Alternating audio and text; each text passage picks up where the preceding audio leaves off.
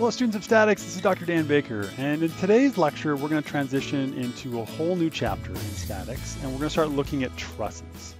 Now trusses, you likely have seen trusses if you've ever been up in the attic of your house, or if you've been in other buildings that have more kind of an open architecture. That a truss is essentially a series of slender members. Okay, so here would be an example of a truss. Now I'm going to put a bunch of dots where all these members come together. We're going to call these joints. And so let's say that we had something like this, the dot where all of these members come together. Okay, so this is what a truss would look like. So if we go ahead and define a truss in terms of some kind of more statics, some technical terms, we can say that simple trusses, and we'll get into what is a simple truss versus a non-simple truss. So simple trusses are a structural element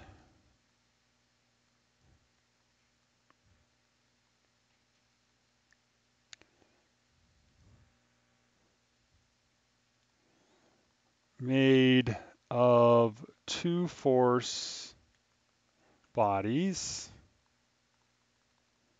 Now we're going to use the term bodies and members kind of interchangeably here.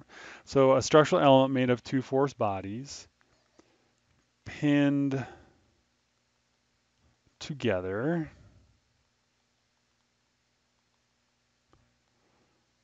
into a series of triangles.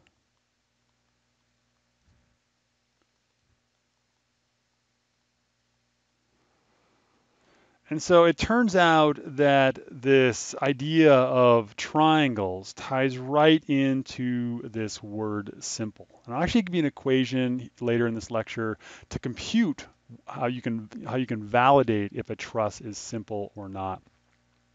Another way you can think about a simple truss is that if a single member breaks, then the truss is actually going to collapse. Okay, so in being simple, there's another term that they sometimes use when they talk about bridges, and they talk about being fracture critical.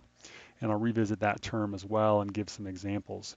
But let's go ahead and start out with a few more definitions. So we talked about that all of these yellow parts here that I've highlighted now, these are the members,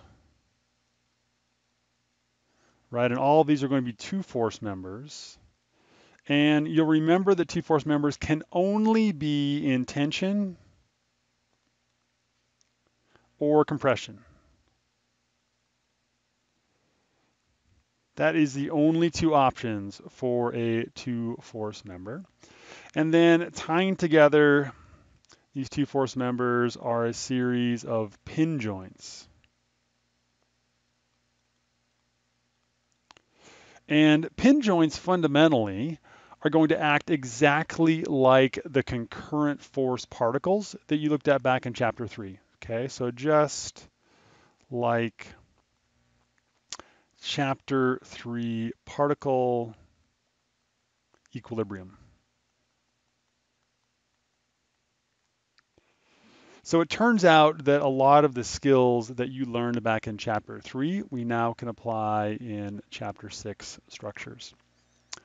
Now, in order to support these trusses, okay, so they're a structural element, they're basically a series of these two force members and joints, but in the end, they're going to act like a rigid body.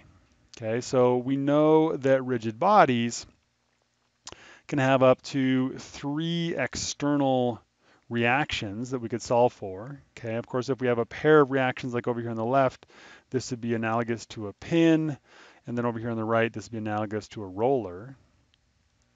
Okay, so a pin and a roller. Noting that if you want to, you can actually, we think about isolating, draw a little isolation line here, and a note over here to the side that says we can treat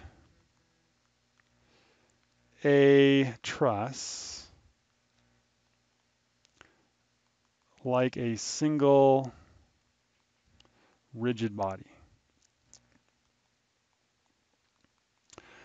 So one of the things that we're going to learn as we get into multi-body systems, especially multi-body systems that are in equilibrium, is it doesn't matter at what scale you look at a system. It turns out that every single member is in equilibrium. Okay, so that would be an equilibrium. Every single pin joint would be an equilibrium, and every single entire truss would be an equilibrium. Okay, so equilibrium basically moves across all spatial scales. So let me emphasize that a little bit more in another drawing. Let's draw the simplest truss possible. We said that trusses are triangles. Let's make a truss of one triangle. Okay, 3 members, and it's going to carry one single force. So you have force here up on top. We'll draw a problem sketch here. So here is one of our supports. Here is another support, so a pin and a roller. And so we know that if this truss is in equilibrium, we also then can draw a free body diagram. That word equilibrium should key in your brain this idea of free body diagrams for every single equilibrium problem. So we add in our unknown supports, roller here with a vertical support normal to the surface, and our applied force F. To complete our free body diagram, let's add an axis system. Let's call that X, and this is Y. Okay, so once again, we can take our entire truss, create a single free body diagram, and with this, we could go ahead and write equations of equilibrium, right? We could sum forces in the x direction equals 0, we could sum forces in the y direction equals 0, we could sum moment about a point equal to 0, right? Because this acts, like I said, this is a rigid body fundamentally, and so we get 3 equations per 2-dimensional rigid body free body diagram.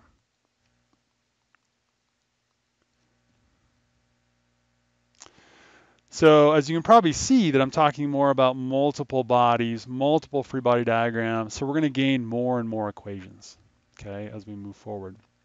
Now, another way that you could take a look at this same truss, I'm going to scroll up here for this, is I'm going to explode this truss into joints and members. Okay, so taking this same truss, let's go ahead and give it some label points here. Let's call this A, this here B, this here C. Now, before I explode it, let's talk quickly here. Let me label these ones also A, B, and C. Let's talk quickly about tension and compression. Okay, so we've talked about 2 force members. The 2 force members can only be in tension or compression. Often for tension, we use T with some parentheses around it, and compression, we use C with some parentheses around it. You can think of those labels kind of like a positive and negative sign, right? And it turns out that there are going to be some topics later in statics where we're going to assume that positive is tension, and we're going to assume that compression is negative.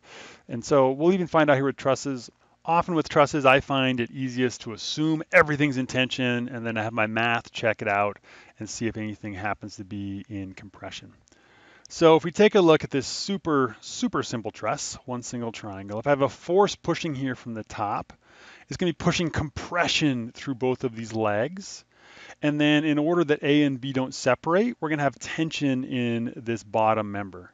Okay, so I'm forecasting here compression on either one of these sides and tension here in the bottom. And I'm going to draw my free body diagrams using that assumption. And actually in this case, you could predictably look at it, and I can tell you for a fact that AB will be in tension, AC will be in compression, BC will be in compression as well, right? Just how those forces work through that system. All right, let's blow this thing up. So make this like, at least a quarter or a half the width of your page, kind of a quarter of a page overall. Draw one joint down here. This is going to be joint A. One joint way over here. This is going to be joint B. And another joint up here. This is going to be joint C. Let's go ahead and add our applied forces. So here's my applied force F. Add our reaction forces. I'll label them this time. Call this one AY, this one here AX, and then a roller force giving us a vertical normal force of BY. At this point, I'm assuming the direction of these reaction forces, same kind of thing. I'll check those with my math. All right, so I'm going to draw the members. I'm not going to draw the members full length because I want to leave some room for some forces coming off the joints and coming off of the members. Okay, once again, I've exploded this. 3 members, 3 joints. All right, so we talked about that these side pieces here were going to be in compression. Compression always pushes. Okay, so we could draw 2 forces on here. I'm just going to call these AC and AC. Pushing there on that member. It's a 2-force member in compression. I also have compression forces pushing on the joints. We'll talk more about this. This is actually Newton's third law where we have equal and opposite forces. And so this is going to be also AC in compression pushing on joint A, right? So just a label here. This one was in compression. Let's do the same thing over here for BC, a force pushing, squeezing that together in compression. So we have basically unknown forces on either end, but the magnitudes have to be equal because it's a 2-force member. I didn't quite get this perfectly in line, but that'll work out all right. So here is BC in compression and another BC in compression. Now AB down here is in tension. So if it's in tension, tension pulls. It stretches AB out. Okay, so this is AB, same value, opposite direction, AB. And then I have AB pulling here on joint A and pulling here on joint B.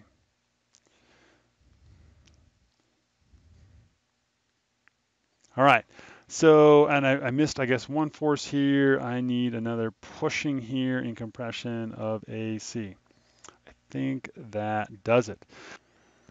So there's a whole bunch of different kinds of forces that we're going to look at here in statics. You've been introduced to a number of these. You've been introduced to external forces. We only have one external force here in this problem. It's going to be this force up here, F. You've also been introduced to reaction forces, right? So the reaction forces in this problem are AY, BY, and AX. So once again, this is an external,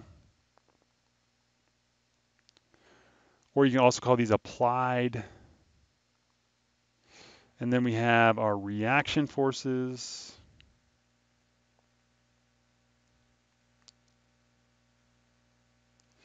And then we're going to introduce like BC and AC and AB are a new kind of force that we're going to introduce.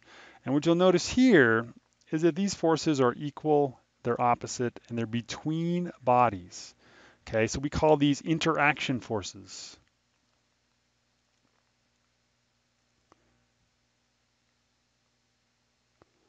Because they are interacting between bodies in our overall system.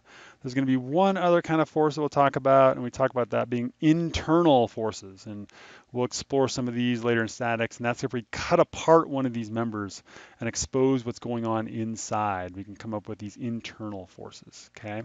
But for right now, we'll stick with interaction, external or applied, and reaction forces. And so these reaction forces are related by Newton's third law, where we basically have every action has an equal and opposite reaction. And so we find out that that tells us that these internal forces are going to be equal, they're going to be opposite. And essentially, if we put this whole thing back together, they're going to cancel each other out, right? So that's how we can have equilibrium of joints, equilibrium of members, equilibrium of the entire body together, because we've had a canceling of these interaction forces as we sandwich this thing back together. All right, so in order to solve for trusses, there's a couple of different options. One of those options is quite honestly laid out right here, is to take a look at each and every joint. Okay, so each of these joints is a free body diagram. Now, these are concurrent force joints, right? So being concurrent forces, we only get 2 equations for concurrent force systems, just like we did in chapter 3. So we have that the method of joints, fundamentally, we sum forces in the x equal to 0, and we sum forces in the y equal to 0. We don't have any available moment equations because our forces are concurrent. So if you summed moments about that point, you basically get sum of all moments equal to 0, right? Because the force lines of action go right through that point. So let's talk a little bit more about this method of joints. So again, the method of joints assumes that if an entire truss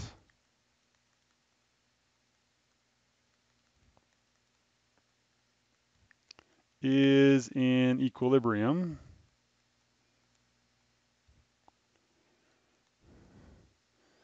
each joint member and section will be as well. Okay, so we're going to focus here first on joints. Actually, in a later portion of this chapter, we'll talk about sections. Now, the member part of it isn't all that instructive because if we have two force members, we know that every two force member has equal and opposite forces on either end. It doesn't really tell you too much. It doesn't tell you how members interact. It only tells you what's going on with one single member. All right, so if we look at a truss system, let's go with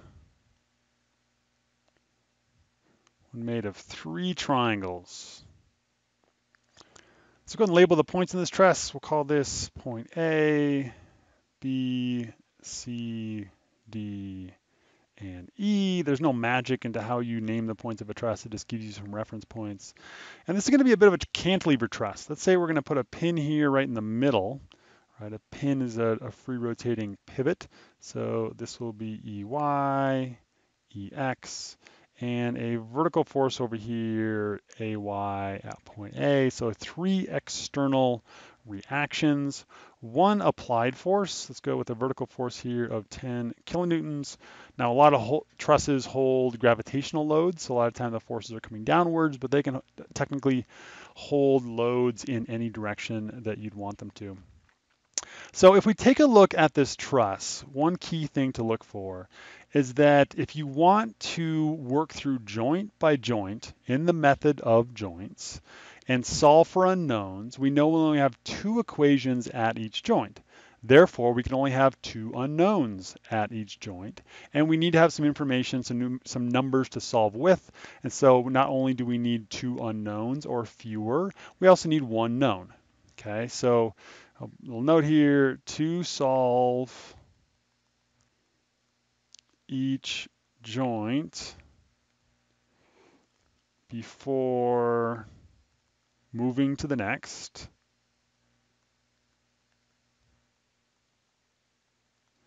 we need less than or equal to 2 unknowns,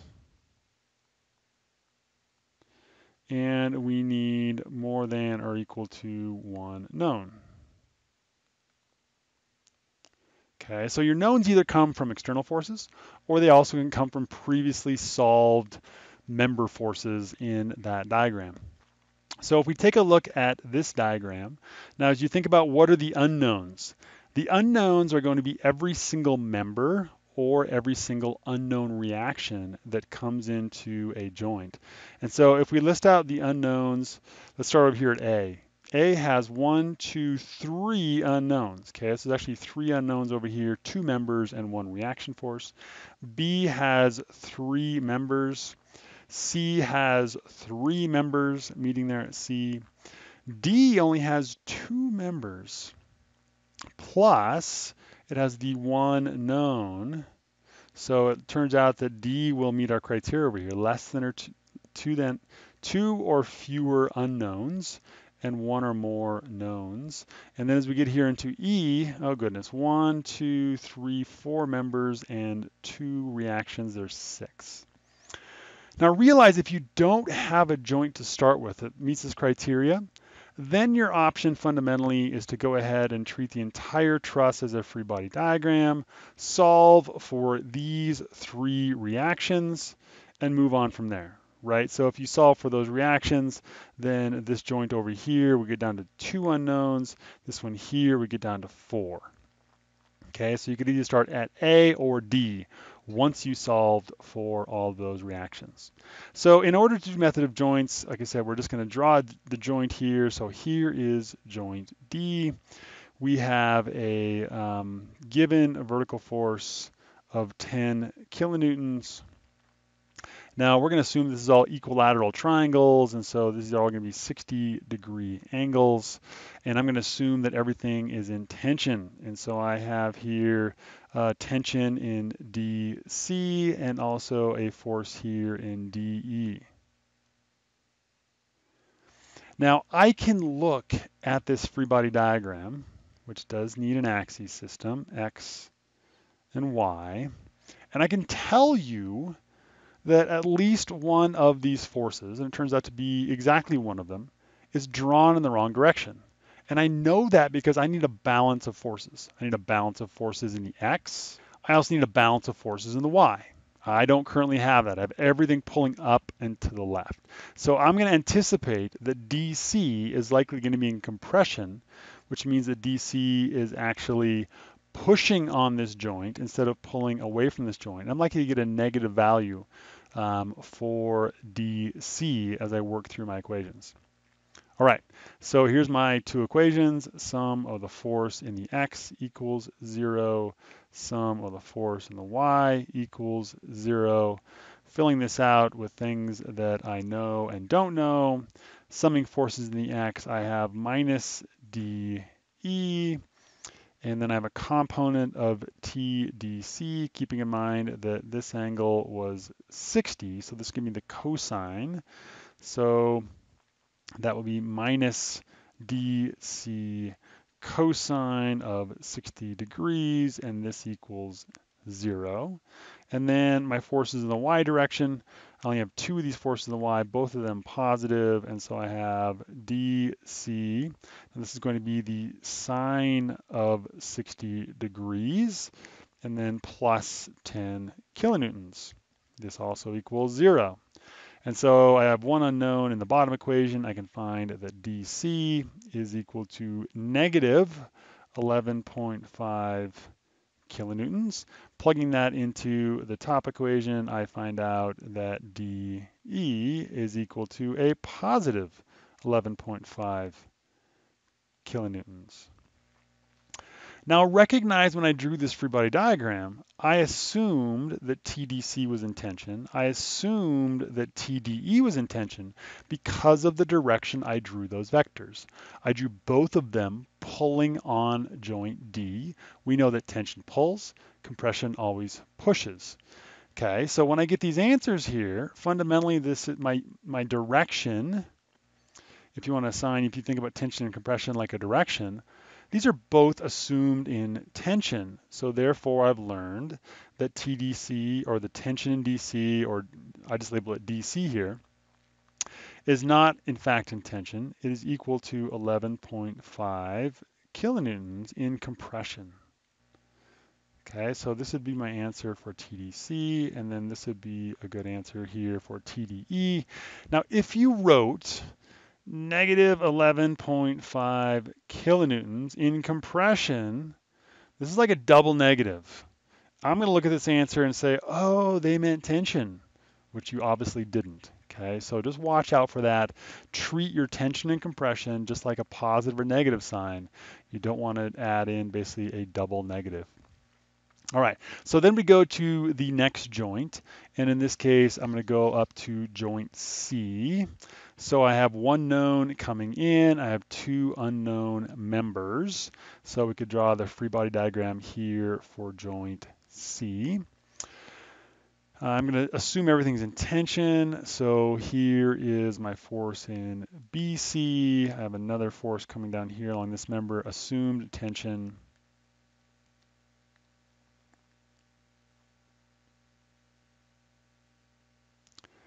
So I'm going to assume that everything is in tension, all my unknowns. So this would be my F of BC coming down this direction, my F of CE. Now the question is I just learned that DC was in compression. Okay, so if I'd actually had drawn it correctly on this free body diagram, I should have drawn it pushing down on this joint. So my question for you before we move on is, should I draw, now that I know the direction of the force in DC, should I draw it going up to the left or down to the right here on joint C, right? This was C and this was D. Up to the left or down to the right. We know that TDC is in compression. Sorry, I keep saying T in front of it. In some of my notes, I often label it like a tension in DC. Here, I just labeled it as the force within DC. Let's actually go with that convention here on these two as well. So let's just call this BC and this one CE. All right, so back to DC. It is in compression. Compression pushes. Therefore, we need to have that pushing here on C. So this would be my DC. So one thing to mention about as we move through these problems, just put it right here, is always bring correct information to the next joint.